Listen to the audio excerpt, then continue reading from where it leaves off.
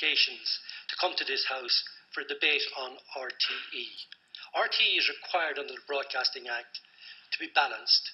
The fact that these defamatory comments were made on a prime-time programme and were left go unchallenged by the presenter is, in my opinion, There's been no ruling on the nature of the comments. There's been no ruling on the comments. That's not a point of order. The Senator said the comments made were that is not a point of order. Comments were there for all to see. The programme is online. The programme is online and can be accessed. And what it has led to is and obviously Senator Power, Senator Batchik and others will be aware of the hate campaign on Twitter. Senator, are you looking for a debate on the issue? I'm looking for a debate, but I'm also wanting to condemn the hate mail which is going to an organisation that have recently suffered a very tragic event with the death of one of their senior staff.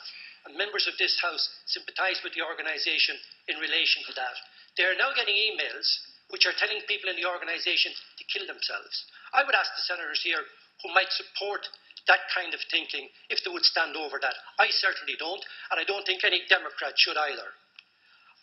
I have followed... Question for the leader. Yes, I'm asking the leader if he would agree that the Iona Institute in particular has never, ever had abusive comment, has had any way derogatory remarks, or is any way homophobic.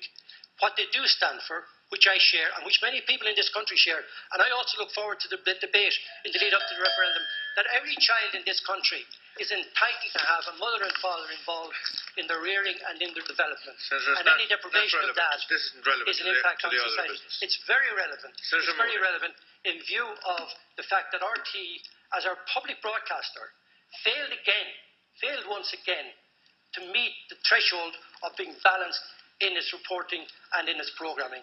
That's unacceptable. And I'm looking for the Minister to come in and have a debate on it.